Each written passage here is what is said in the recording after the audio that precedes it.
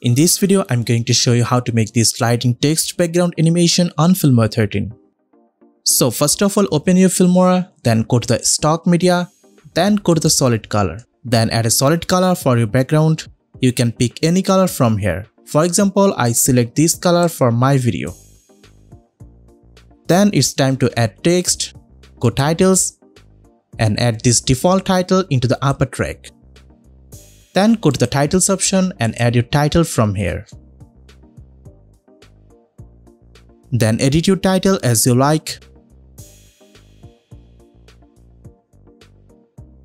So you can see this is our title. Now go to the effects section and search retro. And add this retro cinema overlay into the upper track. Then go to the effects section. Then set this retro opacity to 30%. So now our animation is look like this. Then select all and right click on this and create compound clip for this. Rename it and click OK. Okay, now it's time to add keyframe animation. For this, first select your compound clip and then add a keyframe on position. Then set position wide to the downside like this. And then go 30 frames later and reset the position value. Then go to this keyframe panel, select all keyframe and right click on this and select ease in from here. So now our animation is look like this. Okay, now let's make it with video. First drag your compound clip to the upper track, then add a video below this text animation. And then place your text where you want to add animation. Now let's check preview. So you can see our animation is showing.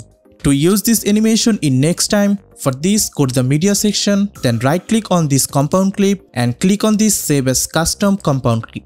Then go to the compound clip and go to the custom section. Then you can see our custom compound clip. Now simply add this into the timeline, then copy this previous keyframe and paste on this. And if you want to make any changes, just double click on this compound clip and change your text from here. Then go back to our main timeline and you can see our animation is ready. Now let's check our preview. So hope you guys enjoyed this video. If you have any question, please let us know in the comment section. Thanks for watching. Goodbye.